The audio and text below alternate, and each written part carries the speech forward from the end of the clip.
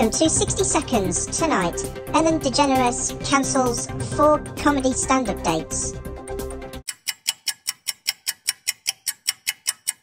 US broadcaster and comic Ellen DeGeneres has cancelled 4 dates on her stand-up comedy tour.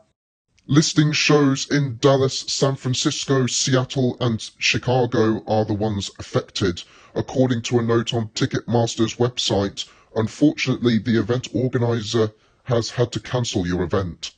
It is unclear why the dates have been dropped, as other dates in those cities are still going ahead. The tour is currently scheduled to run until the 17th of August.